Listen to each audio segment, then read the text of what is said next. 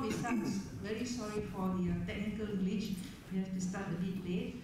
So, okay, now, ladies and gentlemen, International Educational Exchange is the most significant current project designed to continue the process of humanizing mankind to the point we would hope that man can live in peace, eventually even to cooperate in constructive activities, rather than to compete in mindless contests of mutual destruction. We must try to expand the boundaries of human wisdom, empathy, and perception. And there is no way of doing that except through education. Good morning, ladies and gentlemen. I'm Dr. Rosina, and I'm the Deputy of Director of CDAE. Here with me, we have the Dr. James Coffman, the MESI Executive Director. In the meantime, we are waiting for Dr. Shukri to come in, and also we have Mr. Mukwin, who is in charge of the sabbatical leave, so that if there's any question and answer, you can ask him, okay? Because for the academic staff, you need to have your sabbatical if you want to go on a Fulbright scholar fellowship. So I'm so pleased to be with you today and to have the chance to introduce our guest speaker, Dr. James Coffman, who has been involved in the field of international higher education as a student, professor, researcher, and administrator for 30 years. He earned his bachelor degree in philosophy from the University of California at Berkeley and his Ph.D. in international development education from Stanford University. He then served as country director in Tunisia for AMIS, an American educational and training organization. From 1996 to 2000, he was executive director of Fulbright Commission in Islamabad, Pakistan. From 2000 to 2002, Dr. Coffman served as the first assistant dean of the College of Arts and Sciences of Zayed University of Abu Dhabi, the UAE first women's university. He left Zayed University to return to his native California, where he was Director of International Program Development at the University of California, Davis until 2006. Dr. David arrived in Malaysia January 1st, 2008. So he must be here quite some time, 6 years really, to assume the directorship of the Malaysian-American Commission on Educational Exchange, MESI, in KL. When I talked to him, he was so well-versed about Malaysia. I said, you look like a local, you know. So he said he eats more hot stuff than me. He has been one of the main proponents of the program for several years, and it is through stand out in administering the Fulbright program here in Malaysia. He has a great understanding of various grants and scholarship programs available for Malaysian citizens to further their studies in the US, and a great appreciation of education exchange and what it takes to turn nations into people, contributing as no other form of communication can do to humanizing of international relations. He's eager to expand exchange program between Malaysia and the USA, and to see the number of Malaysian students in the USA rise to the high level of the 1970s and 1980s. Finally, he's also just a fascinating person, and we are all in for the trip today. And without further ado, please join me in welcoming Dr. James Coffman. I speak here. Yeah. Okay. Well, good morning, everyone. I apologize for being late. Americans, as you know, put a very high value on punctuality, and I'm very American, so I'm usually 10 or 15 minutes early to everything, which makes my wife angry because she's always late. But another thing about Americans is that we're not as formal as Malaysians. I mean, I feel as if I'm talking to the president or prime minister here. This is, if it were up to me, we'd all come up front and sit on the floor and take our shoes off and talk about this. But I guess I have to respect the dignity of USM. Because I do want this to be fairly informal. I want especially to answer your questions. I don't want to tell you about things that you already know or tell you about things that don't interest you. I'd like to find out what interests you the most and answer your questions. So I will go through a few slides here telling you what Macy is and about grants, but please, I'd like you to, I don't know, raise your hand or wave or something and ask a question whenever you would like to. First of all, before I even begin, I'd like to know, are you, most of you lecturers or some of you students, or is it a mixture? What do we have here? How many people here are actually lecturers or staff or, okay, and how many are students? Okay, we're 50-50 roughly. Okay, because what I'm going to talk about will be postgraduate possibilities, either for master's or Ph.D., so I guess that could interest all of you. All right, first I have to explain to you, I mean, I've had the very overblown introduction of me. It was very well done. But I should explain to you, again, very briefly what Macy is and what Fulbright is, because there's a certain amount of confusion sometimes. Well, I have a, all right, there we are. Come to the USA. You remember, I'm also in sales. I sell at USA, see, so, and I don't get a commission, but I do. My job is to promote higher education in the United States. Of course, you all have a choice. You can go lots of places. You can study in Malaysia or go elsewhere. I guess my job here in Malaysia is to try to promote study in the U.S. because I think there's some very good reasons. Very briefly, I'm going to tell you who we are, the Malaysian-American Commission on Educational Exchange. I don't know if you can read it. We're by a National Education Commission. And by that I mean we are governmental. We're not private. We don't make any money on this. We are a governmental organization, and the only one in Malaysia which is the two governments together, the Malaysian government and the United States government together, run or fund and administer Macy. And they simply hired me to be the administrator, the director. There are 50 commissions like this around the world in 50 different countries. We are funded, as I said, by the two governments. Macy has a board of directors, half Malaysian, half Americans that direct this. So it's very much the spirit of binationality, the two governments working together. The Ministry of Higher Education appoints people to the board of directors, and the U.S. ambassador appoints the Americans. And I, of course, am here to administer this. Now, the Malaysian-American Commission on Educational Exchange, we're in KL, by the way, has two primary functions. All right, the first one is what we call Education USA. Simply, we are the official objective source of information on education, higher education in the U.S. You can go talk to certain commercial or private organizations and they can tell you things, but often they have a particular pecuniary interest or they're getting paid by this or that. We are simply the official, objective, impartial source of information, much like you could say the British Council would be for the UK. All right? And then the second thing that we do is administer a series of, or a collection of grants and scholarships called under the umbrella of Fulbright. I'm not going to talk today so much about Education USA. That part of our work, you can look online, you can come to our office if you're in KL, but we do a lot of outreach and we talk to people about explaining higher education, how you apply, the tests you must take, how to choose, all of that. But we're not going to do that today. I'm going to talk more about this Fulbright part. And Fulbright, again, is a scholarship program. I'll try to get through this without too much haste. Established in 1946 by a certain Senator, William Fulbright, very famous in the United States. Every year, the U.S. Congress appropriates money for the Fulbright program. And this year it's about $234.7 million, and then foreign governments also give money. So your Malaysian government also contributes to this. So this is what funds this program. The goal is to promote international goodwill. Try to get the people of Malaysia and the United States studying, working, doing research together. And ultimately, what is the goal? Simply so the Malaysians and Americans understand each other better, appreciate each other better, and Senator Fulbright's vision was this will reduce conflict and reduce the chances of war in the future, because war is the worst thing that could happen in this world. So he believed that if we get exchanges of scholars and students and researchers going back and forth, that this is going to be the best thing to create harmony and understanding in the world.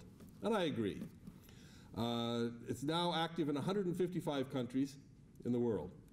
In a way, you could compare very loosely the Fulbright program with the Rhodes Scholarship in the UK, although the Rhodes is focused on the Commonwealth countries, whereas Fulbright is open to virtually almost every country in the world, with a few exceptions. And then since the beginning, 300,000 Fulbrighters, we call them, have participated in the program. Some very famous Malaysians, I won't go into them, but you have some very famous Malaysian politicians, business people, academic people, artists, etc., who have gone through the Fulbright program, including your current Minister of Industry and Trade, Mustafa Mohammed, was one of our grantees in 1980, and many others. And as I say, they're since 1963, we have been here now 50 years. This is our 51st year in Malaysia. We've sent about 1,100 Malaysians to the US and brought almost 1,000 Americans to Malaysia. Because remember, this is a two-way program. Americans come here, Malaysians go to the US. Here just a summary, but as you can see the programs on the third one, it says there are student programs, there are scholar programs, teacher and administrator exchange, and there's also a thing called the Hubert Humphrey Fellowship Program, I'll explain. So there's a whole menu, I suppose, of scholarship and grants that are available. All right, I've gone through the purpose, and here are the goals. I think we could skip through that. Now, I want to explain to you first, or just briefly show you what there is for Americans, because this is, of course, you're not American, so these would not be grants for you, but you can get an idea of what we do to bring Americans in here, and this can also have importance to your university here. As a matter of fact, we have an American Fulbrighter here at USM, sitting among us right now. I guess, can you guess which one it is? You know, oh, all right, Dr. David Chapman is one of our Fulbright scholars that we brought in this year.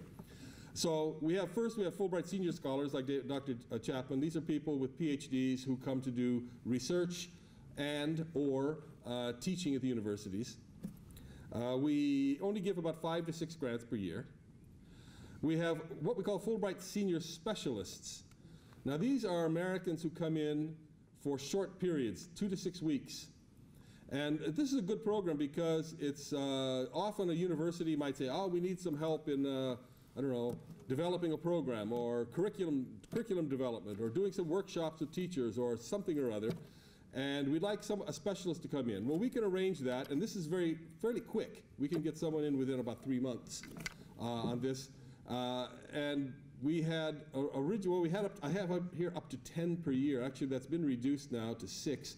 But over these last few years, we don't get very many requests. And I'm always telling Malaysians wherever I go, listen, do you want a senior specialist to come in almost free? Oh, yes, yes, yes, yes, we'd love that. Well, just simply send me a 1-page description, scope of work, what you want the person to do, and the dates. Oh, yeah, we'll do that. And then no one does it. And so the grants just go untaken. So this year, I guess I've been nagging people enough that we've actually had 6 this year coming in. I don't remember if we have one at USM. Offhand, I can't remember. We have some in UM and UNIMAS and different places. And then we have students who come in to do research as well. We have some right now doing research on various things in Malaysia. That's also a very good program. And then we also have what we call the Fulbright English Assistance, an ETA program, which you may have heard of because they're in the newspaper all the time. This is a pet project of President Obama and Prime Minister Najib, so they get a lot of attention. They have tea with the Prime Minister when they arrive, and then they meet with the President, that type of thing. But I have 100 of them right now in Malaysia, all over Malaysia, teaching in public schools. This is one of our most successful and highly visible programs right now. Now, this does not involve you. I just wanted you to be aware of this. Let me see. There. Now we'll get into the scholarships for Malaysians. Now, first I'll start off by saying there's good news and there's bad news. All right, I'll start with the bad news. The bad news is that there aren't a lot of grants. The numbers, as you'll see, are not that great. The good news is there are not very many candidates, applicants for these. So just between you and me, this will be a secret, there are not enough people applying. And sometimes if we have only, so let's say 5 grants to give for Malaysians, we might end up with 7 applicants. I mean, those are good chances, because usually 1 or 2 of those is no good anyway, so the other 5 are more or less, I mean, sometimes I have to ask people if they have a cousin or a sister that wants to go, because we don't, no, seriously, we are not getting enough good candidates. And I think the reason is, often people say, oh, Fulbright, it's prestigious, or it must be very competitive. I couldn't get one, so I'm not going to bother applying. Well, everyone says that, and so no one applies, and then we get very few. So don't tell anybody about this, so you can get these. But it is true, though, that we don't get enough, and not enough good ones. So for that reason, do not feel, oh, no, it's too competitive for me. No, it isn't. Now, I will go through quickly this list of, well, I have 10 different categories here. I also have an information sheet with this, but you can also get this on our website. But some of them will be of interest to you, because you are lecturers or students thinking maybe of doing a master's or Ph.D. Some of them may not be of interest to you, but I'm going to mention them because they may be of interest to someone you know, a family member, a friend, etc., because all of you know people. And I'd like you to spread the word, if you can, to people about these. We'll go first to the scholar program. These are for people who already hold a Ph.D. So this is for people who want to do from 3 to 8 months. Usually it's, we prefer 3 to 6 months of research and lecturing in an American university. And you can read up here a little bit about what they are. They're usually research focused. We have people in all different fields. We have about 4 to 5. This year we gave 5 grants, I believe. Again, not that many applicants, okay?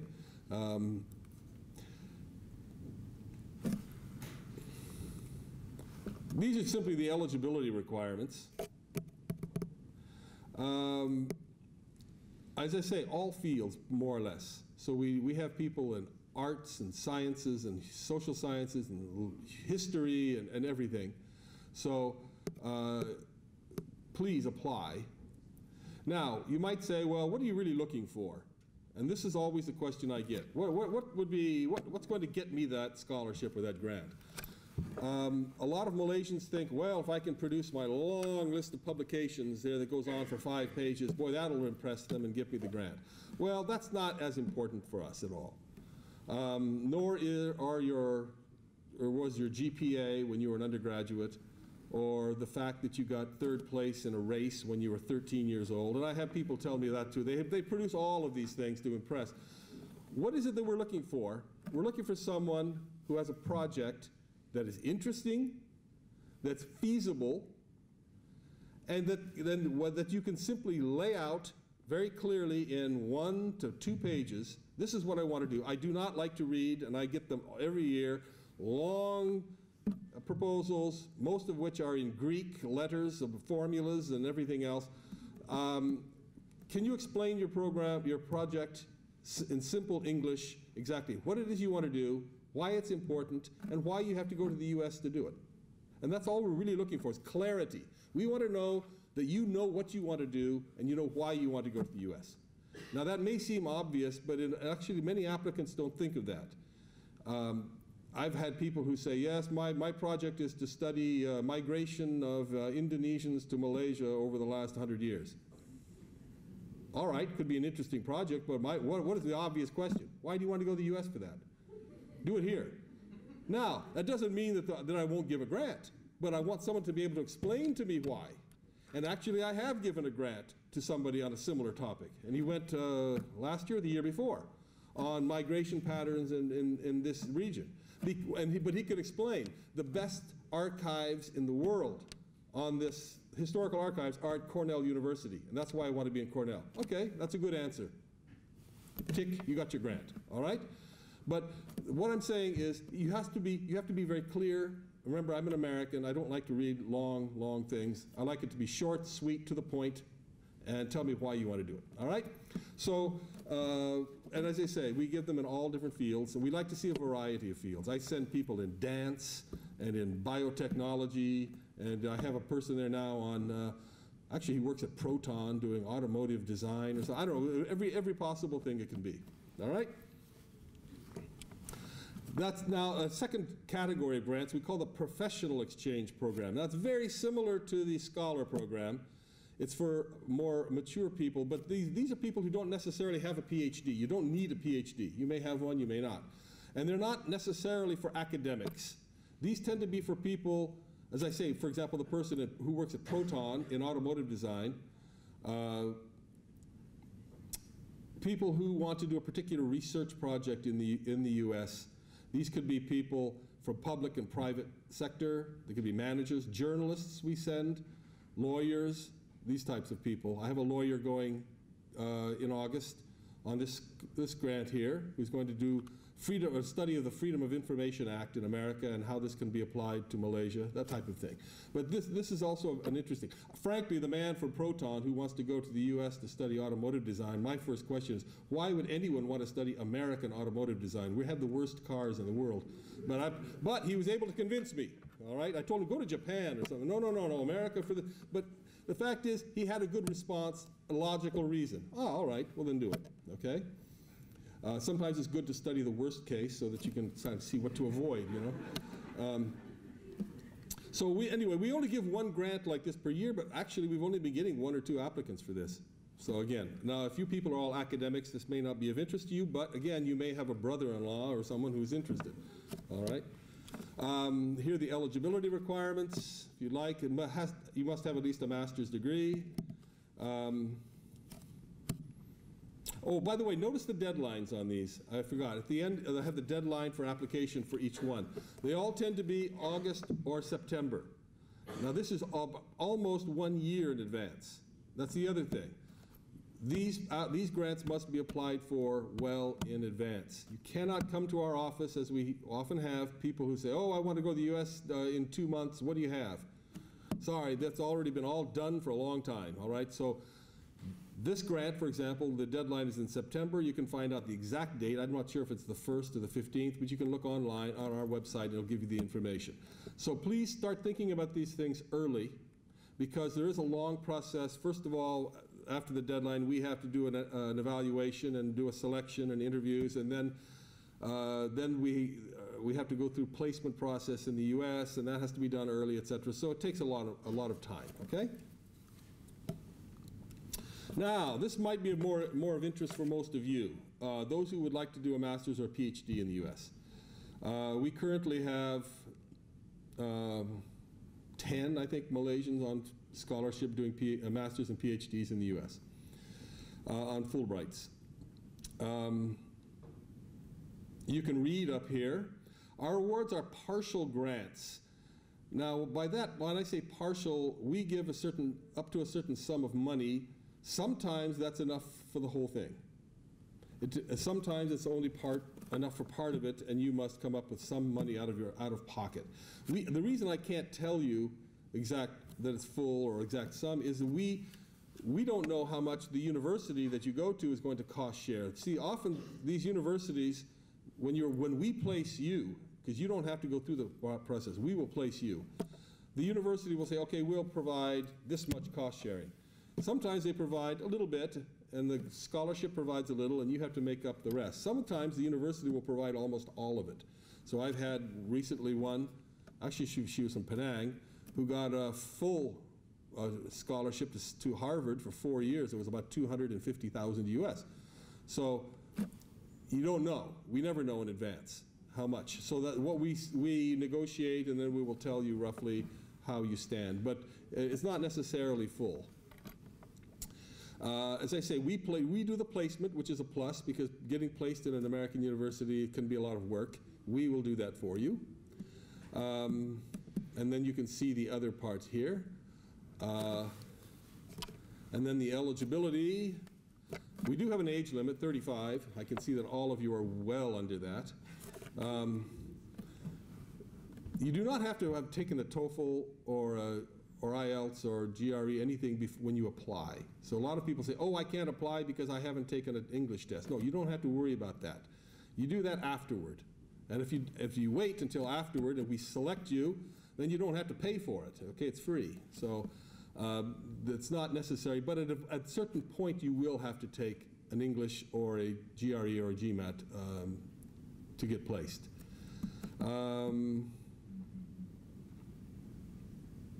You can see the other things. Again, the deadline, August 15th, would be the deadline for you to get your application into us to start 1 year later. Okay? Again, it may not seem like many grants, but your chances are good. We also have a program, probably may not apply to anyone here, but maybe again you have someone in your family or friends who is a young English teacher or an English graduate who either has not started teaching yet or has only got a year or two of teaching and may want to go to the US for a year, fully paid, where that person will teach BM at the university in the US and at the same time take courses in whatever, English, pedagogy, education, whatever. It's an excellent program because future English teachers in Malaysia can learn a lot about teaching English by teaching their own language to English speakers. It really gets you thinking, it hones your skills. So the people who participate in this every year come back really charged up. They love it. They always have a great experience. So that if you know of anybody in this category here, we don't give many of these, but we don't get a lot of applications for it. These are, I don't know if there's an age limit. Yeah, there's an age limit of 29. Usually the people we send are about 24, 25. Now, here you can see the deadline, August 8th. All right. By the way, all of these programs we send you on, you go on what is called a J1 visa, which is not a normal student would go to the U.S. on an F1 if you're paying your own. This is a J1, meaning you're sponsored by the government. The one condition of the J1 is that you must return to your country for a 2-year period before you can think about emigrating to the U.S., okay? You can always visit the U.S., that's not a problem, but emigrating is what I'm talking about. So if you do get one and you go, you have to know that if you fall in love over there and you want to get married, and you're going to still have to come back, you know. And don't laugh because not every year, but very often I have people who say, oh, I got married when I was over there, and I want to stay with my husband, and I don't want to leave. I said, well, sorry, that's a condition that the government will not yield on. So my advice is, you know, don't fall in love while you're there, all right? But I can't control that. Now we have another program, which is an excellent program, the Hubert Humphrey. This is the one that Mustafa Muhammad went on when he was young. We look for people who are mid-career professionals, mid-career, between, well, as young as maybe 30, 32, up to maybe 45, 48, people who still have something left in them afterward. But who work in public or private sectors, and they look as if they're maybe future leaders. This is a program where you go to the U.S. for 1 year. It's not a degree program, but it is an excellent professional development and networking possibility for people. We send people in fields. Well, I'll show you the fields. But it's very good. You go to the U.S., you're stationed at a university where you can take courses, but you can also attend conferences and network with people in your field and even do internships. It's really a good program. These are eligible fields here. And so far from Malaysia, I've sent people in journalism. For example, the one I sent in journalism 3 years ago was, you know, she was a good journalist here, not really noticed. I think she may be with Malaysia Kini, I'm not sure. But she got an internship when she was there in Al Jazeera in Washington. And they liked her so much now, they gave her a job, and she's in Doha working for Al Jazeera. All right, it was great for her. We also have people going in drug prevention or human rights. We have the one I'm sending this year now is working on refugee rights in Malaysia, that type of thing. But anyway, you can see all the different types of things. Excellent program. So if you know someone, non-academic, but who would like something like this, again, the eligibility, you can read this through. All the person needs is really a bachelor's degree minimum for this.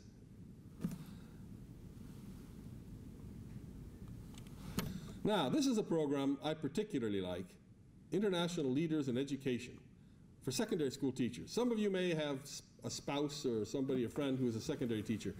Every year we send secondary teachers to the US for 1 semester. They go from January to May each year. They are at a university campus where they, again, will take courses of their choice, but they also work half-time teaching in an American secondary school. And it's a great program. People come up with a lot of new ideas when they come back. Also, there are possibilities for funding after you come back to Malaysia, so you can do programs here for Malaysian teachers. This is, I think, one of our best programs. Again, if you know anyone who is a secondary teacher who speaks English here, who would be interested in going for a semester, usually the ministry will grant leave with pay. We haven't had a problem with that. So we just love this program. Let me see, do we have eligibility? There you go. Now this is a program that starts in January of every year. So for that reason, our deadline is April prior to that. So that would be, it's just passed now, unfortunately, for January 2015. But for the next year, it would be in April. Now this one is for undergraduates. This is the only thing we do for undergraduates.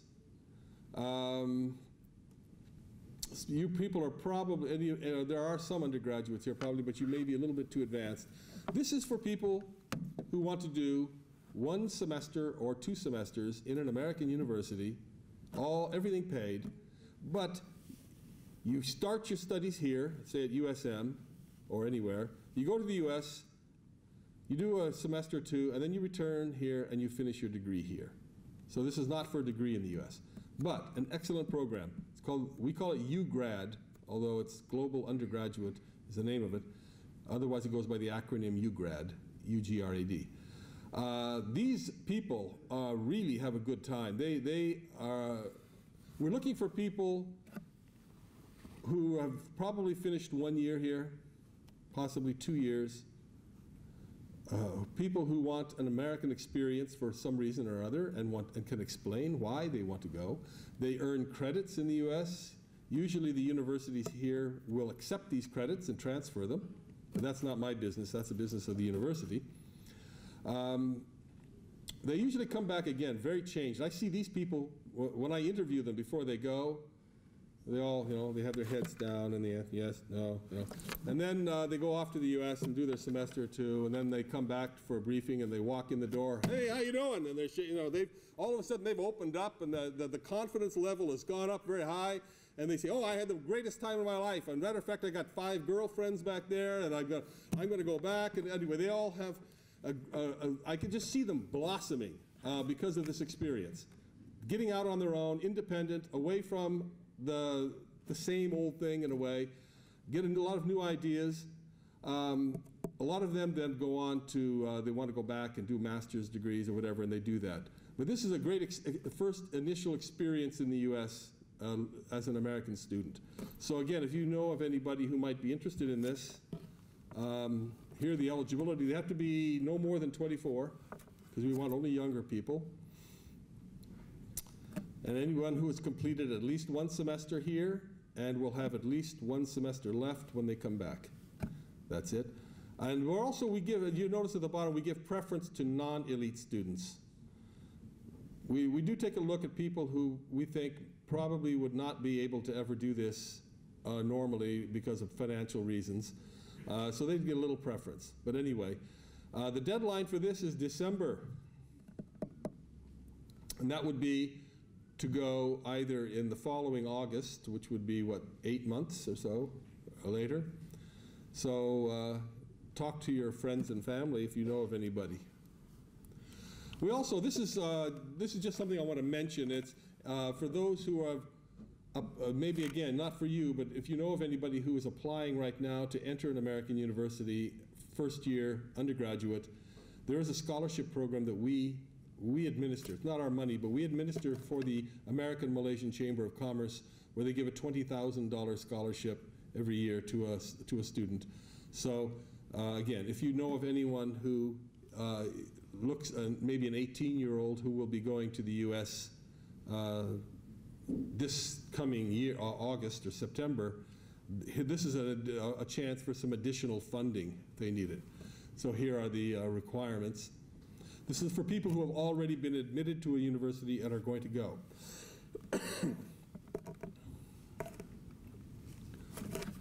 The last thing, and I think you should take notice of this. This is a grant program that is not run by Macy. We do not administer this. But the reason is, I'm telling you, is that our job is to at least promote it and publicize it for the East-West Center. That is at the University of Hawaii in the United States. This is for master's degrees or Ph.D. study. One of the people we sent on this program years ago is a man you all know, Prime Minister Najib. He had one of these. The reason I'm talking to you about this is that they tell us all the time, the East-West Center, we have these scholarships for students to do these masters, and we're not getting any Malaysian applicants. What's wrong with the Malaysians? We get lots of applicants from Philippines and Indonesia and Singapore and Thailand, but nobody from Malaysia. Why? It's almost, we're looking for people from Malaysia. So if you're interested in pursuing your studies, excellent institution, your chances are probably good. You'll get noticed. Oh, a Malaysian, finally. You see, I don't know why. Maybe the word is not out, but this is a good program for people. As you can see, they like people who want to do studies related to Asia, East Asia, and the Pacific. Very loosely, though. It can be economics, environment, governance, politics, sociology, lots of different things. I don't think that they're as interested in people in the hard sciences and engineering, but social sciences. And last but not least is Macy has some funds, we call it the Opportunity Fund, for people who are interested in maybe exploring the idea of applying to an American university, but maybe they have problems with the money, like paying for the TOEFL test, paying for the GRE, paying for various things, application fees. We can provide you with that money. This is not competitive. This is not a thing that you have to compete with others for. It's simply if you look as if you are serious about this and you are needy in any way, we can help you pay for this. And we've been giving out thousands and thousands of dollars, US dollars like this, paying for things. So it helps, especially if you, as I say, if you don't have a lot of money. Or if you have to go take a test, a GRE, and you have to go to KL, not only would we pay for the GRE, but we could also pay for your transport to KL and back, that type of thing. It's trying to make things a little bit easier for you. For this, again, look at our website or contact Ms. Doreen John, you can see at the bottom, at Macy. And then this is our website, and as you see the name of Ms. Kali Subramaniam, she is the program officer for all scholarships for Malaysians. And our telephone number, but just go online and you can get all of this. Now, I'd like to talk a little bit about one thing called university rankings, because I've never been in a country, I've been in a lot of countries in this world. I've worked in a number of them, I've traveled in many. I've never seen a country like Malaysia where rankings are so important. Everybody here knows rankings. I've never seen, I was blown away the first time I came here. I can go into some kampong area in the jungle where nobody speaks English, but they all know the rankings in the US. I think, how do they do this? Even Americans don't know these things, but they know the rankings. And then they get so involved. Well, the rankings could be very, very, I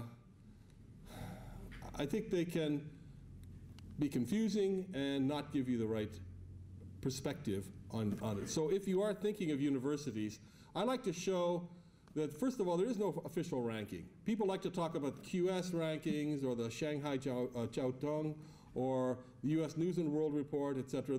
All right, there are different private enterprises that have their rankings, and they use different criteria, and they have their reasons for doing so, but rankings can be misleading, all right?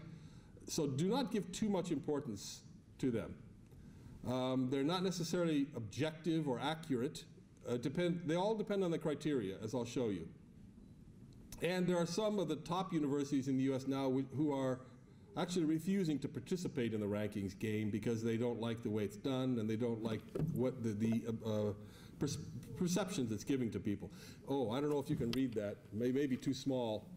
But this is, I just like to use this as an example from the 2012 rankings. And you have on the left, I don't know if you can see it on the left, read it. These are the QS, London Times, rankings of the 20 top universities in the world. And then on the right, you have the Shanghai Jiaotong University for the same year of theirs. And what's interesting is how different they can be. Up toward the top, not too much, but you can see, I don't know, University College London, Imperial College, 4th and 6th in this ranking. Over here, missing, not even there. And I'm not saying one is right or one is wrong, but simply that the criteria that one uses, and also maybe the national perspective, because QS, of course, comes out of the UK, so they will probably give higher rankings to UK institutions. And then if you look on others, the Dutch do rankings, Americans, you'll find that they can vary widely. So don't start saying, well, I want to go to such and such a university. It's 5th in the world. Well, yeah, maybe on one ranking it's 5th, on another it could be 25th. So this can kind of give you an idea that these things are not as objective as you may think. One thing you will notice, however, and this I'm going to put my American hat on again, is that if you look at the Shanghai Jiaotong, these are the Chinese doing it, not the Americans. 17 of the top 20 universities in the world are in the US. 17 out of 20. Even the UK, the Brits, you know how they can be, they have 13 of the 20 being in the US. So what you can see here, though, is still the very high standing, high esteem, regardless of who's doing it, of US universities. However, be careful because all of these rankings look primarily at postgraduate criteria, publications, and even things of that nature, which don't necessarily equate to quality of classroom education, for example. And I won't belabor this too much, but if you look US national rankings, again, look at I hope you can read it. It looks small, but what's interesting in this is if you look at the U.S. News and World Report, you have them with the typical usual suspects of Harvard, Princeton, Yale, et cetera, going down. Forbes magazine came out with its top ranking, and look what they've got up top. Number 2, Williams College. Do you know Williams College? All right, see, there we go. So that's what I'm trying to point out. You don't know Williams College, but yet Forbes magazine calls it the 2nd best institution in the whole United States. Better than Stanford, Chicago, Yale, Harvard. Now, why is this? Because the Forbes looks at the undergraduate experience, different criteria. So I agree that if you are an undergraduate, you may find that you get a much better quality education at a school like Williams or Scripps or schools that you've never heard of than you would at, say, a place where I went, UC Berkeley, for example. I did my undergraduate at UC Berkeley. I would probably not recommend it for most undergraduates simply because it's very, very focused on postgraduate studies. I probably would have had a better undergraduate experience at a school like Williams or that type of thing. So again, I'm not trying to push a particular ranking or anything. I'm just trying to give you an idea of how these things are not particularly objective. And then, so when you choose, if you decide to apply and you want to go to university, you have to choose more, what is the fit for you? And particularly, if you want to look at rankings, I know you can't, you're Malaysian, you can't stay away from them. It's like a drug, for Malaysians, the rankings. So at least choose your drug well. Look at rankings within your field. If you are in chemistry, well, don't look at these overall rankings. Look at the rankings for chemistry postgraduate programs. That'll give you a little bit better. Still, you have to look at other aspects of the programs of the universities, why you want to go one place as to another, and it can get down to your particular specialization. If you really want to look at, I don't know, nanotechnology, and then you want to start getting into where the best people are in nanotechnology, and that you get not by looking at rankings lists, but by looking at bibliographies of publications where you see who are these Americans that are writing articles on the thing that really interests me so much, and who is doing the cutting edge work, and where are they teaching, and which institutions, and following it that way. Do a little research on your part. Do not just go to the rankings and say, I've got to go to Harvard. And as a matter of fact, I have people coming to the office practically every day saying, I want to go to the US, but it must be Ivy League. All right, Ivy League. Okay, Ivy League. Yes, yeah, I have to go to an Ivy League school like Stanford. Well, Stanford is not Ivy League. And I said, what is that? And I asked them, what is Ivy League? And they go, I don't know. They don't even know what it is. And I would venture to say there's probably not one person in here who can tell me what the Ivy League schools are. But there's this idea in your head, Ivy League. Whereas Ivy League is an outdated, very, very outdated notion, and that you should start, and not a particularly good one for choosing your institution, okay? For example, if you want to do engineering, or I would not advise you to go to Harvard. I mean, I would advise you to go to other places where the engineering programs might be much better. Go to Caltech. Again, maybe Caltech you've never heard of, but Caltech usually comes out in the top 5 rankings in the world in engineering, no matter who does it. So anyway, you have to look at issues like that, and we can help you, okay? Just as this a quick thing here, I looked at the figures for 2012. Where are people studying? These are international students, foreign students. Where are they studying in the US? I just have the top 20 so you can get an idea which institutions are attracting the most international students. It isn't, again, necessarily because they're the best. You do have some of the best, but it's because some of them simply are more interested in attracting students. Some of them from abroad. Some of them have strong programs in engineering, for example, that attract a lot of people. But this is where they're going. As you can see, you go down the list, you can see where they are. Sometimes it's good to be at an institution where there are a lot of foreign students as well. I don't know. But that again, is just simply a question of taste. And this is the last thing, is what are people studying? What are the international students studying in the US? And here's just a quick breakdown of the fields. And because you see business and management and engineering always tend to dominate in the fields of study undertaken by international students, but you have everything up there. All right, now I think that's my last one. Yes, that is. So what I'd like to do is ask you if you have any questions. First of all, are there any foreign people in here? Anybody who's not Malaysian? Ah, all right. Well, I don't know, Mr. Chapman, you're almost Malaysian. Yes, sir, where are you from? Yemen, okay.